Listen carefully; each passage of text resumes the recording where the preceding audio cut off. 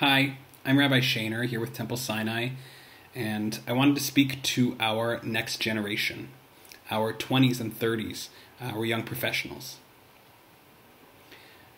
Temple Sinai is a community that is very connected to Israel.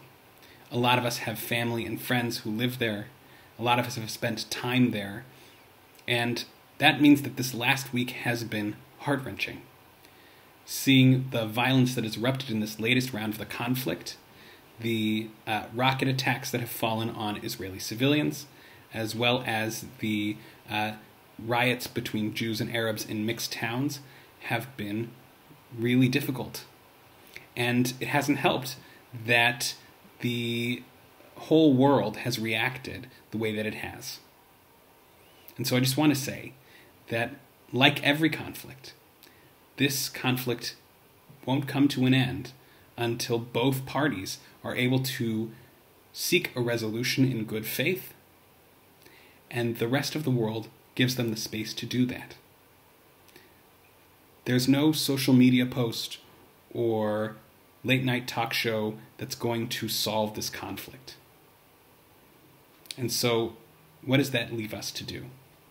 It means that we have to be careful not to allow our own divisions, our own problems, to tear us apart. It means that if you're having a hard time with a coworker right now or a family member because of this conflict, that you need to know that you have support in your community.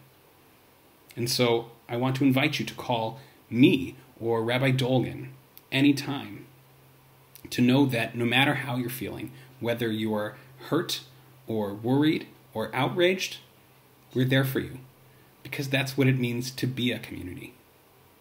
I also want to invite you to join us for a drop-in conversation on Thursday, May 20th at 7 p.m. over Zoom, in order to talk about what's going on and to find ways to support one another. Until then, I hope you stay safe and well, and that we will very soon be finding shalom, peace.